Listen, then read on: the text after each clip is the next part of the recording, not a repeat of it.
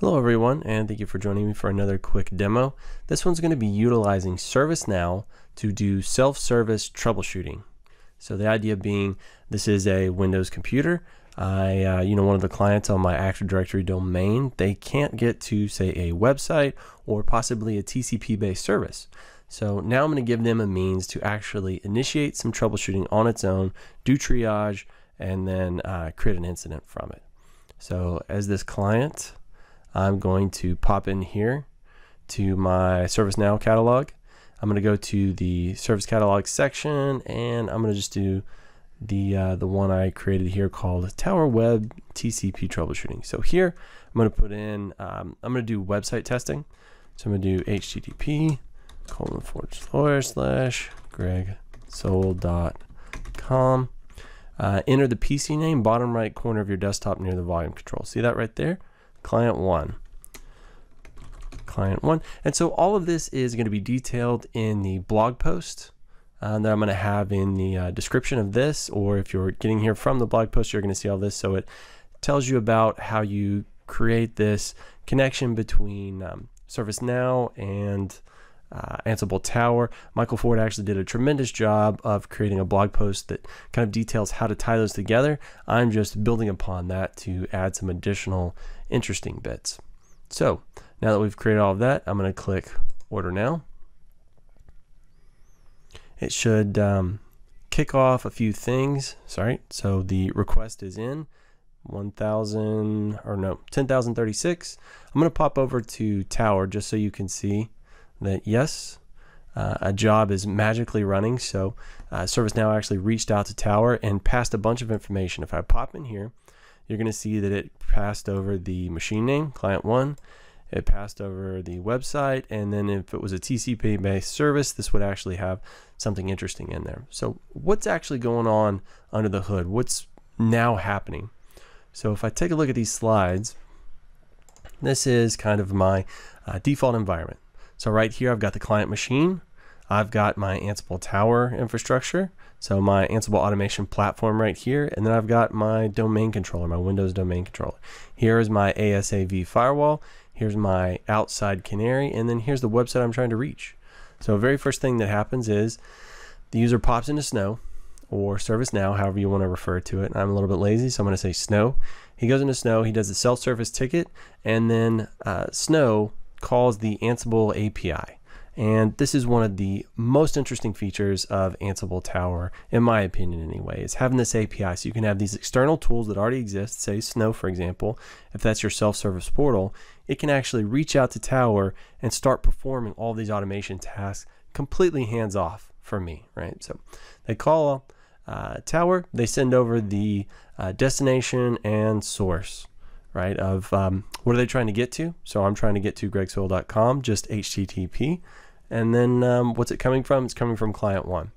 Next thing it does, Tower reaches out to the domain controller and does multiple hops. So he hops from the domain controller over to the client, and he instructs the client, hey, basically do a curl command, kind of a Windows-based curl command via PowerShell, and try and get to gregsoul.com.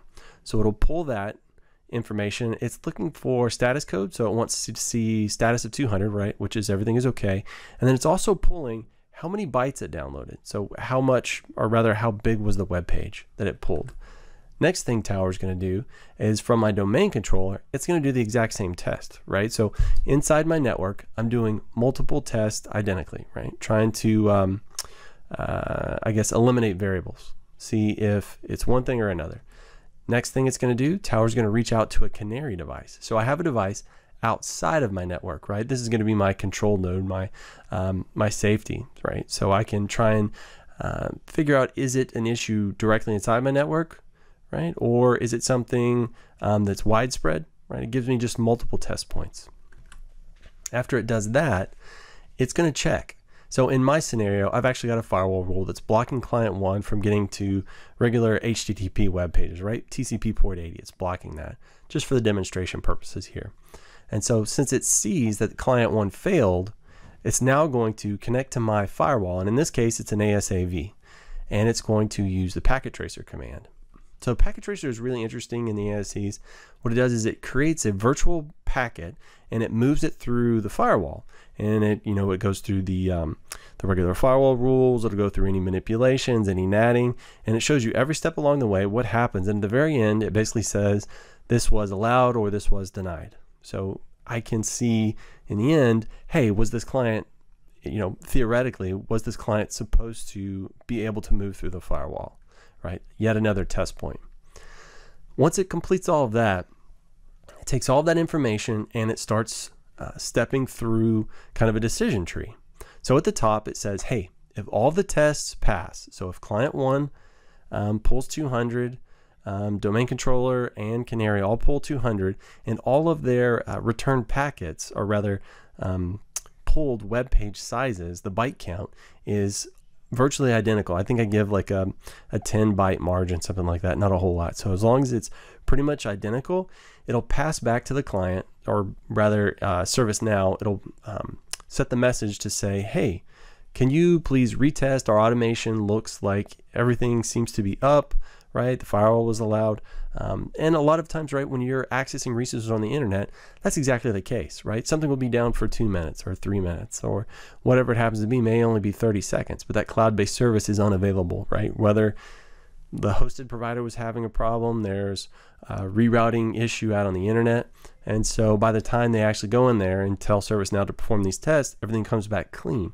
So if it comes back clean, I'm going to instruct the user, hey, give it another test really quick.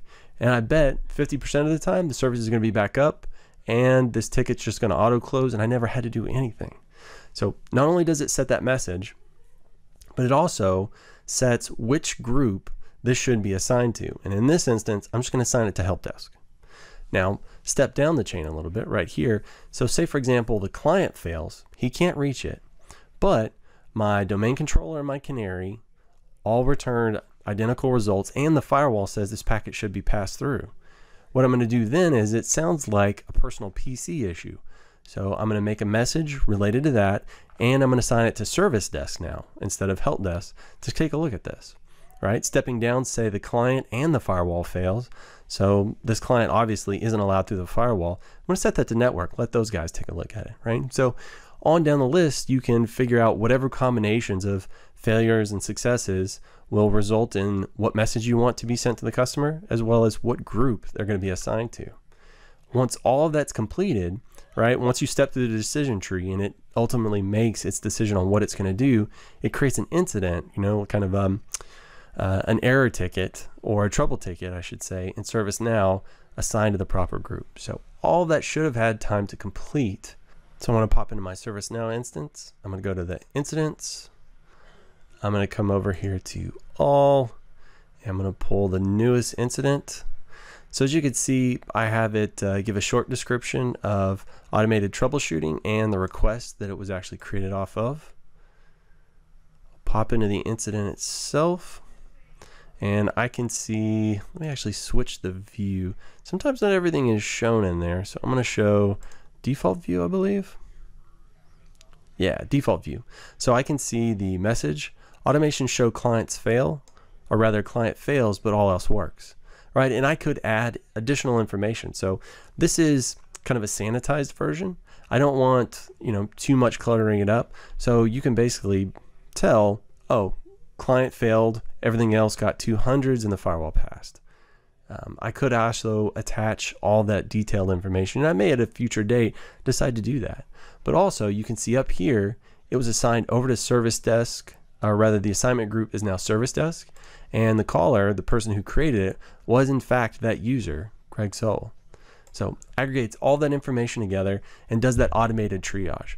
So my thinking is, say you've got 1,000 users and you get 2 or 3 requests, maybe you get 2 requests a day like this, right? Each one of these requests is going to burn, 30 minutes, right? So that's an hour of time. Maybe not a big deal for a big team, but now imagine you've got 30,000 users, right? And so instead of an hour, you've got 30 hours of troubleshooting. So imagine that this could alleviate 75% of that time, it could get you to resolution quicker. So one, that's saving time for your team, right? Time equals money. Time equals you being able to focus on important projects. And then also the customer is going to have an elevated experience, right? Their time to resolution is much quicker. So what really interests me is how would you use something like this in your environment? What are those top tickets that you see coming into your ticket system? And how could you conceivably automate some of the troubleshooting, maybe even some of the repair to that? So thank you guys. Please leave any questions or comments below, and I'll see you next time.